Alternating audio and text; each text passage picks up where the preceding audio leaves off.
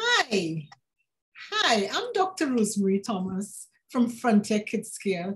Welcome to Frontier TV, where we dispel distilled wisdom from our learning, not waiting menu. We help parents who are anxious about their child's well-being in health, learning, and parenting.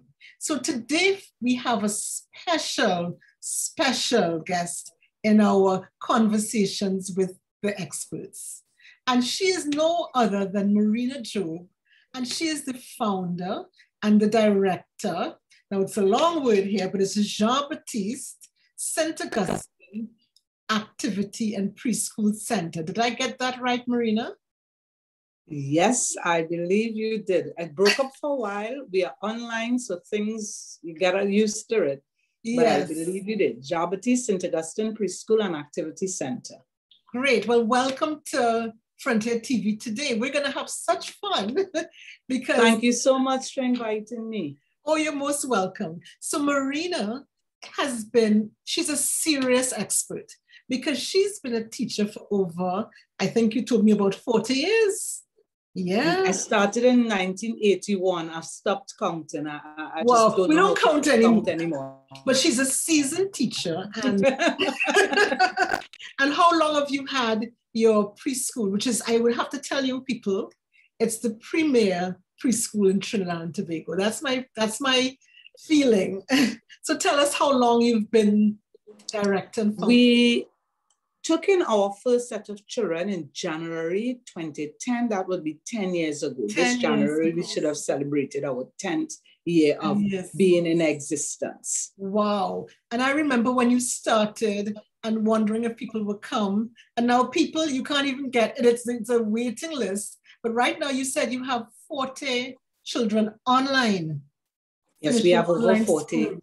Wow, that's amazing. So we're going to talk about some fun things today because for us, play is the foundation of everything we do at Frontier Kids Care because play is children's work. So we have a chance to interview someone who does the same thing in the education sphere.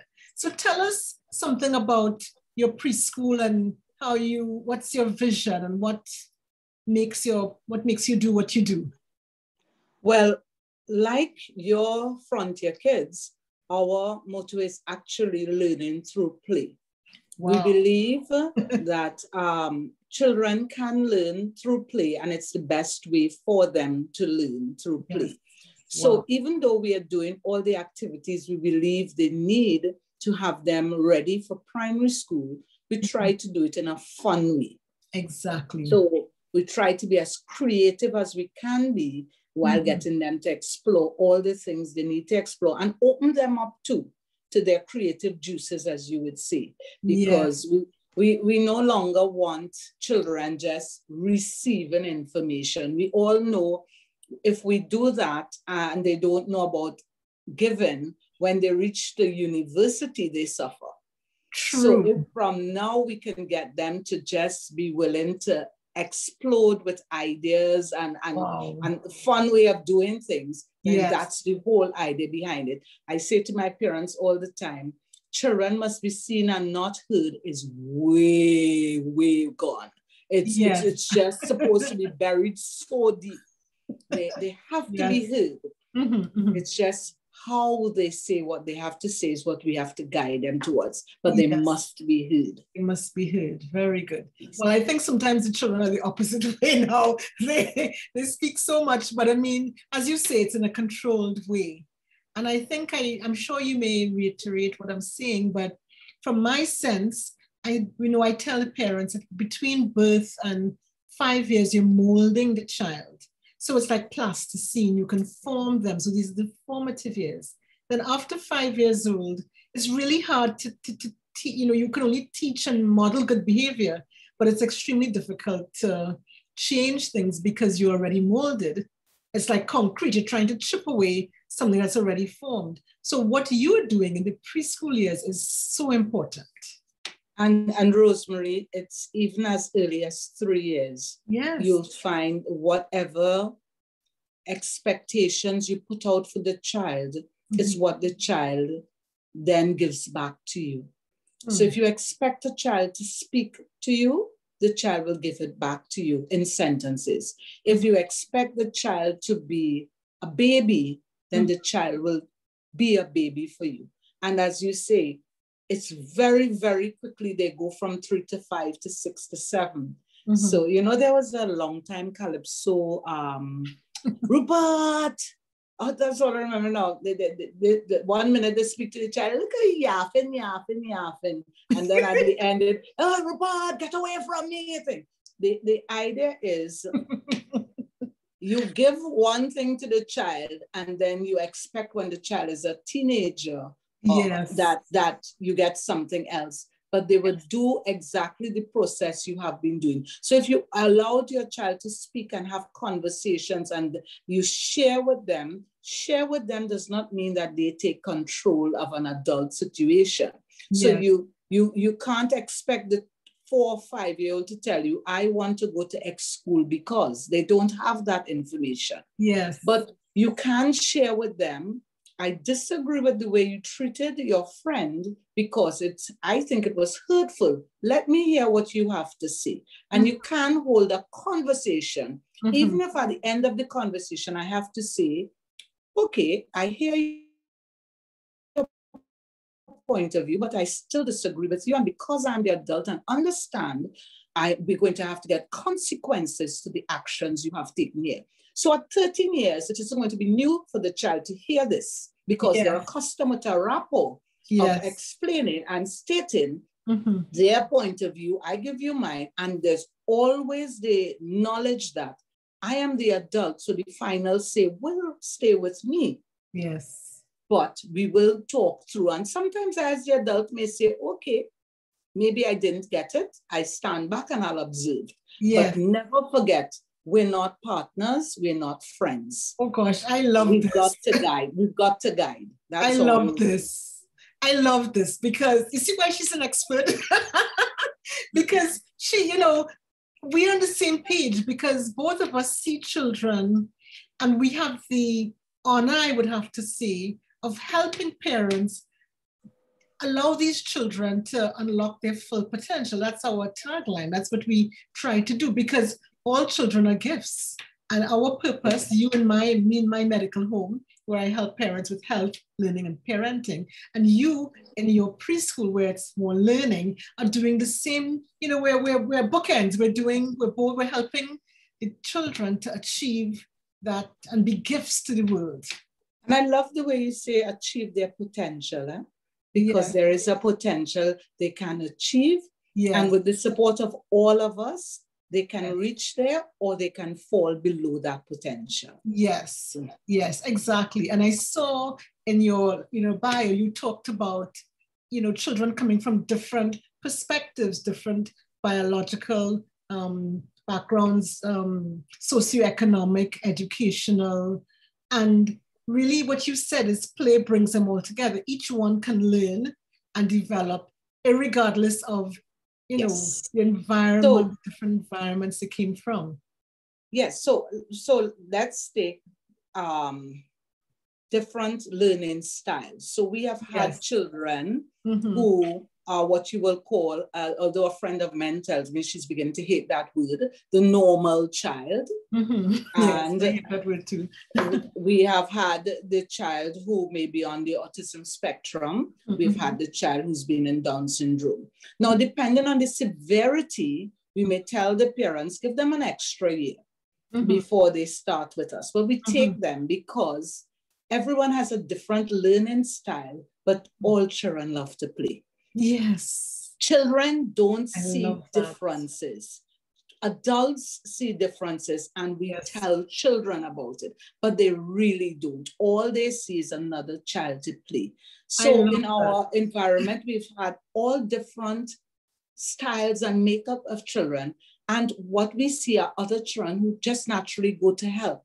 So they go to help the child who doesn't seem to know how to climb the steps to go up, to come down the slide. And you see some of them just taking on the parent and mother and father role of that child on the playground. You see them suddenly take it. So they learn how to mix and play with each other.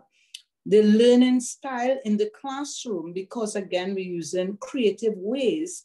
So we're not going to pick a pen and paper to teach 1 and 1 make 2, no. But we may get them, you run and get a block, bring another block. If we put those blocks together, let's count them. So everybody can get a block. Everybody get any toy you want. Mm-hmm. Let's get a friend. So the 2 of you, so that's you are 1 and this friend is 1, 2 of you, let's make a circle and mm-hmm. let's play games in the circle. So they're playing games, and the subconscious, we are given different teaching styles to them.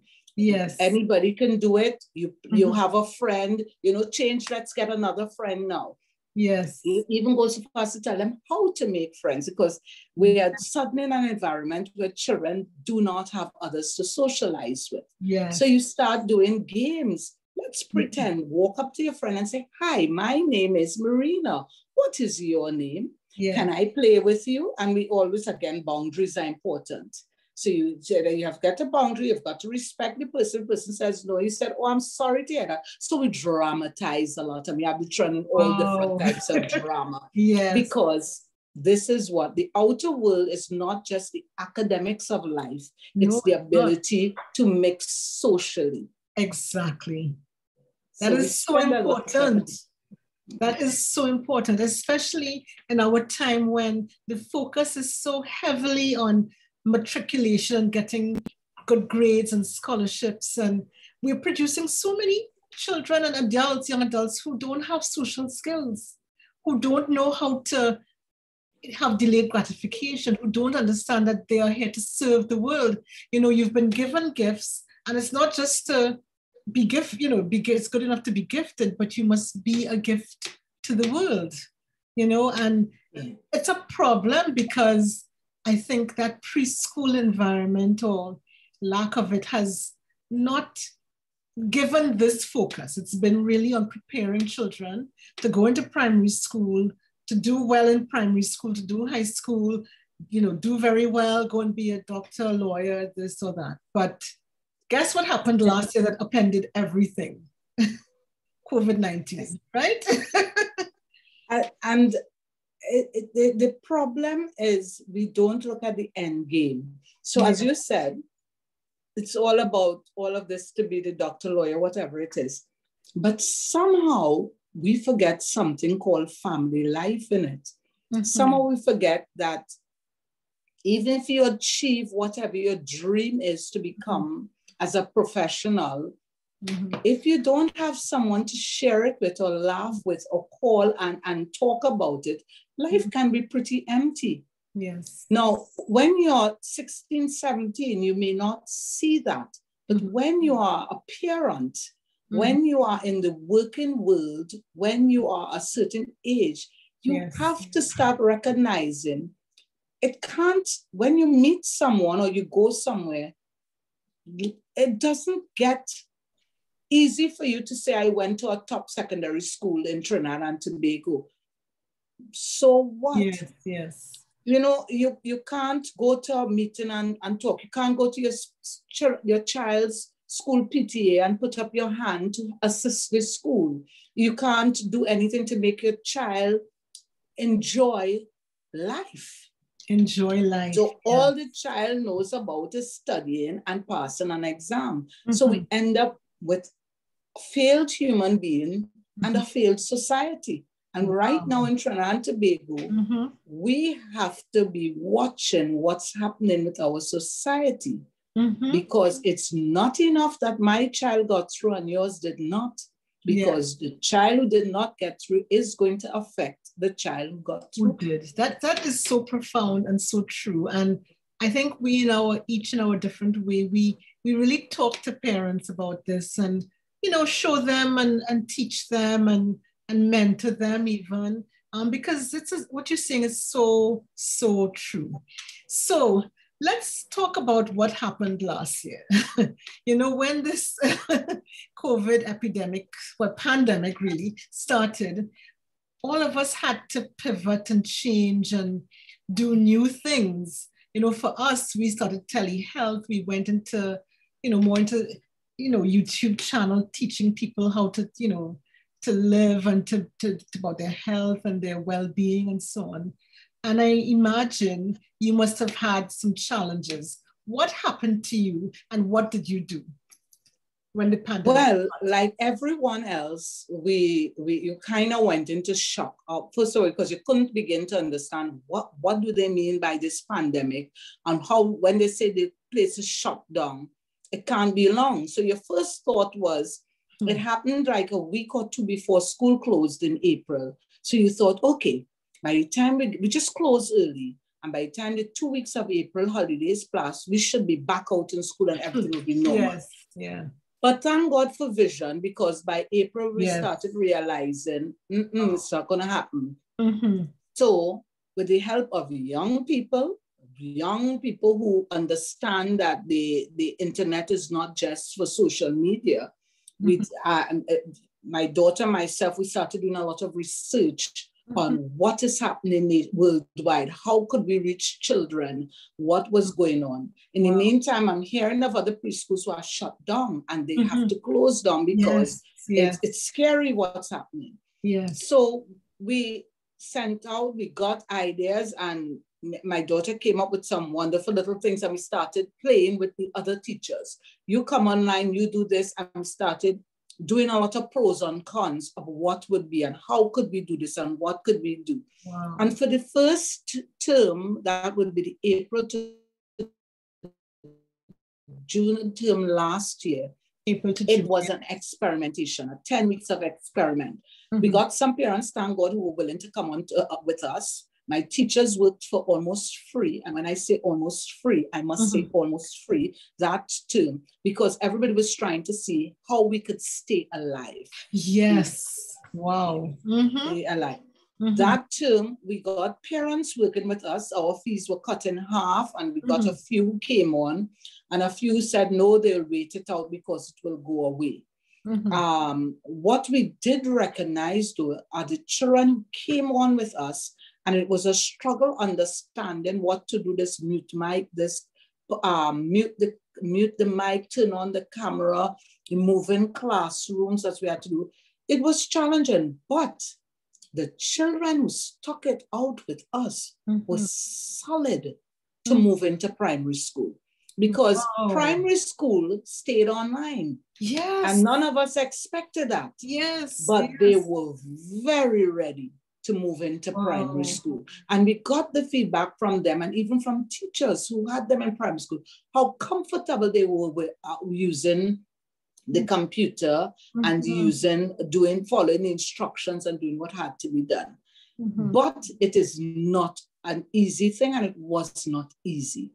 A lot of it depended too on parents willing to work with us too.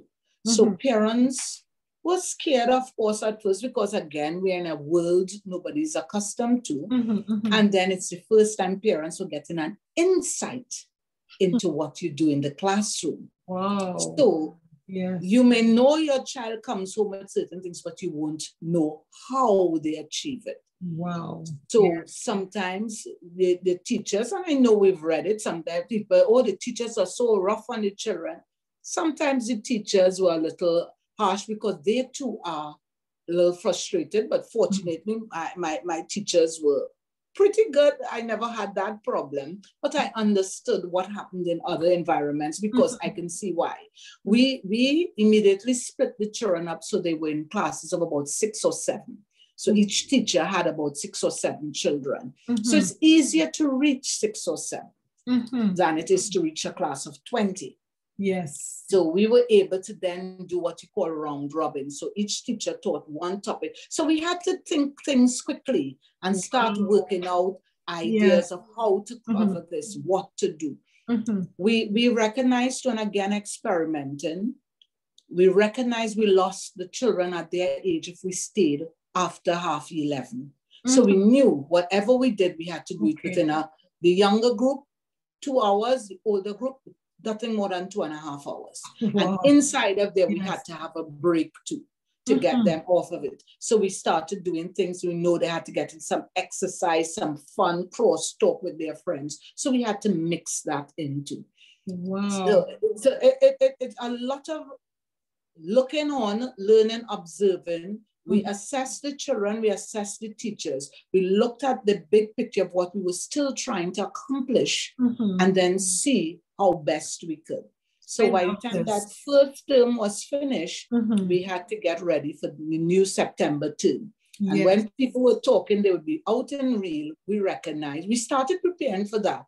But by August, we recognized, mid-August, we're not opening. So we started planning for that. So it's a lot of forethinking. So right now, they're talking opening in September. We don't think it's going to quite work.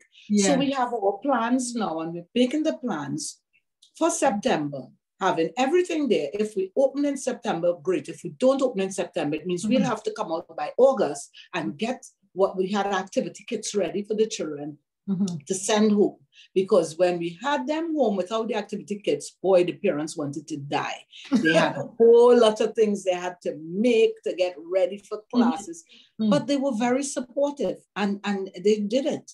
So it was really a learning lesson. So like this last session here, when we got the immediate state of emergency, again, we had our activity kits in school, but we did not want parents to come to us as a group. So we had to tell them, okay, parents, we'll simplify what you had to do.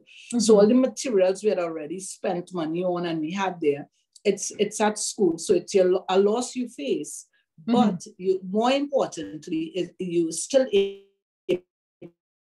to get to work with your children through the parents being cooperative. So it really is teamwork, you know, it really is. It's not just the teacher and the child. It's got to be the parent working with the teacher and child, as you said from the beginning, for the best for the child, to move the child forward.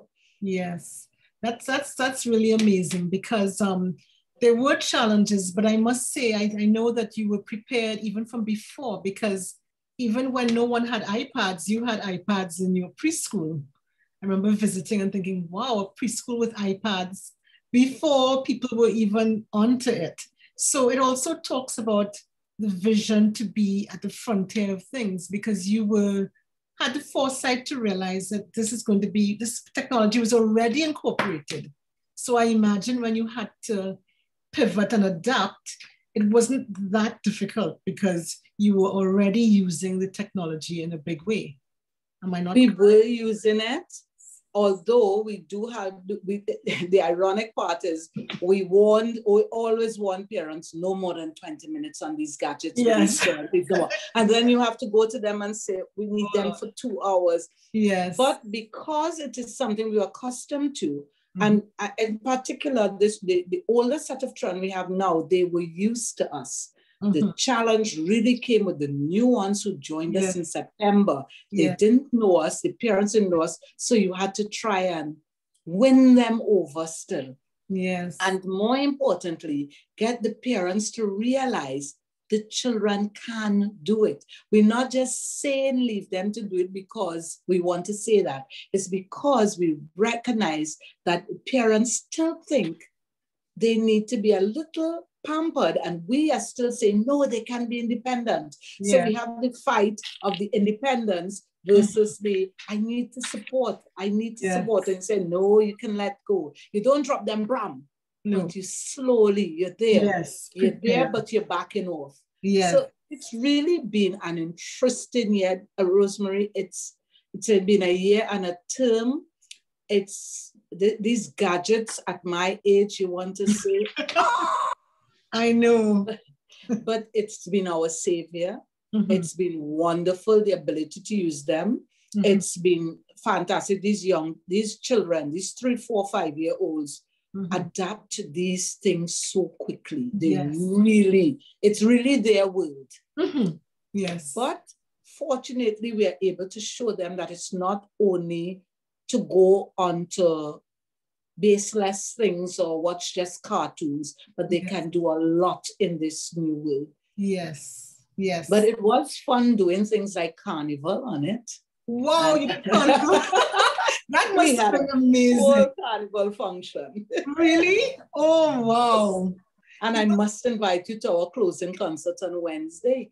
Oh, yes, I will try, yes. Yeah. So again, we used the children, we sent activities for them with the carnival concert. We had them do their own, we gave them topics and asked them to do an extempo, 4-line extempo. We sent the music, they and their parents sang it.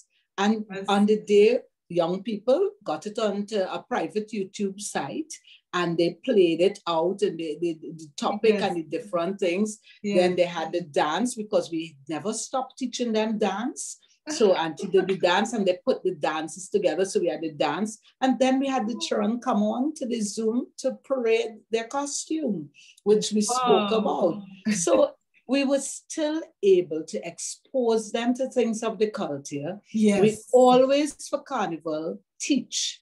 So our extempos were on topics, the pandemic Zoom classes, you know, whatever are the things that directly affect them. We spoke about it and they had to do on the topic, the topic for extempo. So they learned that Calypso and extempo is a talk about what's happening in the nation. So we have tried as much as we can to still keep what we have done, giving it to the children, and whatever we do, they had to be active. So at no point in time could I be speaking this much to them. So it would be, show me, if we're doing J, okay, you jump. You, what else you can do with J? Jog. You, so they can come up with things for us. They can show us in their house things with J or activities with it. So we always had to keep them moving. It would really, or drawing, or coloring, or ripping, or sticking. So we knew it had to be activity centered to keep the year going. And that's in your name. That's in the name of your preschool. So it's not just a preschool, but it's also an activity center because, again, play is the foundation of everything you do. That was really good. I love what you said, how it's culturally appropriate. I love how you encompass all manner of types of activities and learning for all the different, ways that children learn. It's really good stuff. So people, you see why she is, this preschool is just amazing. And really it's leading the way and showing, I think, other preschools and, teachers and teaching how to do this for their own preschools, which is another reason why we're having these conversations because, we have to mentor the younger ones and other people because we've had so much, we've learned a lot and it's time to share it, especially at a time when people, resources are very thin and not everybody is coping with the challenges. Now, talking about coping with these challenges, I want to talk a little bit about the kids. I mean, your children in this preschool seem to be really well adjusted, but are you seeing any particular challenges? And also the parents, especially the moms, what are some of the challenges you're seeing? And then tell me about the screen time. How do we deal with that? Challenges. Yes. The children, I think, are the easiest to adapt. Right. The children are on gadgets that the biggest challenge for them on these gadgets is that it's not free for them to do whatever they want. Right. They have to follow guidelines given to them, and they have to wait their turn, wait their turn, listen, they're challenged to listen so that when you get a turn, you're not expected to then switch off and go and do something else. You're expected to listen to your friends because sometimes you get called to ask, did you hear what they say? So their challenge would be, as in the classroom, waiting their turn, listening to their friends, but most importantly, because they are home, they had to recognize that I am in school at home. At home. Wow, yeah. So my feet can't go up on the desk because the auntie is going to say, honey, you got to put your feet down. And for the one who's jumping on the bed, and it's going to say, you got to get off that bed. So, the transfer, it needed to be done. Even at snack time, when we say it's fruit time, when they don't come with the fruits, we say to them, but where is your fruit? I know you're home, but at school, we know it's fruit time at 10 o'clock. What happened? So that transferring to the fact that I am home, but I'm in school, would have been their biggest challenge. Yes, okay. So that was it. And the parents know, yes. Plenty challenges there. I can imagine, I know this. One, many of them had to be at work while to try and get this child supervised. So that's a big challenge. Huge, yeah. I think no matter how often we say it, many of them didn't realize when we say, we are in your home, we can see everything. Yes. So there were times when they weren't appropriately dressed and, you know, in our screens. So that took a little while to register. Yes. People are in my homes because it's not just my child playing on the computer. There's a world out there that's looking into my home. So I needed to get a quiet space for the child to be where all my business is not being seen to anybody looking on. The next challenge parents had is, like a parent said to me, I have to be a teacher for my child. I said, but you always have to be a teacher for your child. She said, no, not that way. I said, maybe it's a good reminder. Yes. But suddenly they are more involved in the teaching of your child. And while we teach, we had to take a while to get them to understand. We just wanted you as support. So if I say, pick up the white cloth, I needed to make sure that the white cloth was near so that the child can pick it up. You know, I didn't want you handing the child the white cloth. So it took a little while for them to get, when we say things, it wasn't for them to do or to give the child. So we say, get the red crayon and let's color the national flag. And they'll give the red crayon and then they'll pick it up. They'll start trying to color the flag too. So they didn't understand that their role was just to make sure the child stayed. And if for some reason they didn't know the red, to say, no, that one is not red, even though we will still say it, you know, just give them this space. Support. I think the parents also started getting anxious because, well, no matter how much we say it, my child is not doing as well as Timmy. And they're seeing it because everybody's seeing, oh, wow. Yes. Or my child is better than Timmy and Timmy is wasting my child's time.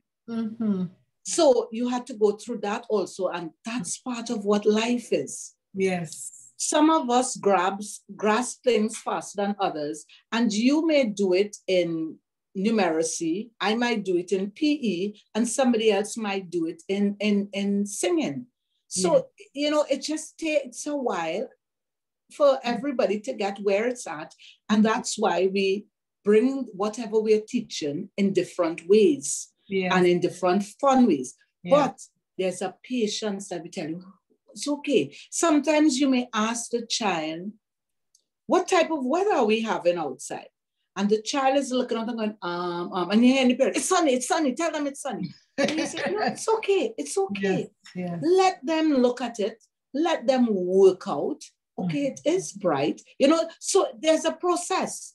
So for them, it was an exposure to the inside and it's not their forte, so anxiety steps in. Yes. Yeah. So it's really been tough on them. And it's been tough on the teachers because suddenly you're exposed. Yes. You're exposed. Yes. And more than exposed, even though dealing with the child is never a problem, you really want to scream, let that child be. But you can't. So you have to, you know, it's okay, mommy. That's okay, daddy. Oh my goodness. Give her a chance. She'll get it. Don't worry, she'll get it. But you know, so it's been tough, but it's been rewarding, because we are at the end. Next week we close off, and we have seen growth by leaps and bounds of everyone. And I can safely say, even so, last year, we had a term for school to close before we started in September. The children who came back to us in that September, who were with us for the term, we saw a big difference between them and the children who did not do the term and joined us in September when parents realized that school wasn't opening. You saw a whole readiness difference. Wow. And it's the same thing as we've gone through this year with the new ones who joined us in September, the 3-year-olds who turned 4. Ready. We know they are ready to move on with us in September. They still have the challenges because they're still children. And that's what we are as teachers and recognize. They are 3, 4, and 5 years old. And that's what we're working with. So it's a scream, Rosemary. We are happy and proud of what we have done, but we can't wait to get back into the classroom. Yes. Well, I understand exactly what you're saying, because we also have been seeing, much fewer patients because people are not coming in. And it's been challenging in so many ways, but how to continue how to use the technology and adapt in a new way to continue giving the same care that you're accustomed giving. And that's a challenge. It's frustrating. Some parents, there's something I noticed in the preschoolers. The parents are catching a tail, as we say here in Trinidad and Tobago, as we know, to potty train their children. They just can't do it because they're accustomed to the preschool doing it for them. So they're like, everybody's coming and they have no clue, and they just can't cope because actually, Rosemary, I think it's the daycare that does it, because we have 2 stipulations: 3 years the year they come and potty train. But I was actually speaking with a parent today, and I was telling her that I was explaining to my daughter who recently had a son, everything has a timing. And in our days, you started potty training a child between the months of 18 months and 2 years. But most of them have waited for 3 to 4 years to start because they're using pull-ups. But they're using pull-ups in the wrong way. Pull-ups were meant for accidents, not to take the place of going to the toilet. Yes. So they're not taking the pull-ups up and down and taking the children to the toilets and leaving the pull-ups. The pull-ups is supposed to be an underwear that catches the accident. But they're using the pull-ups as a pamper. Yes. So the teaching of the potty training, and you are right, I have 4-year-olds who are not potty trained. Yes. And that's the primary school teachers are going to have a fit. Yeah. But a lot of it is the parents just really didn't realize how much was done in the daycares and in the preschools, because generally, as you say, by the time you're 3 entering preschool, you are toilet trained. But I'm seeing so many children for the past year who they didn't happen because it was just overwhelming for the parents. And again, the parents are not accustomed to doing it. So much was left for the teachers to do that now they're like, oh my gosh, I really appreciate what teachers do now, because this was not easy. This is not easy. Well, Marina, this was a lovely, wonderful conversation.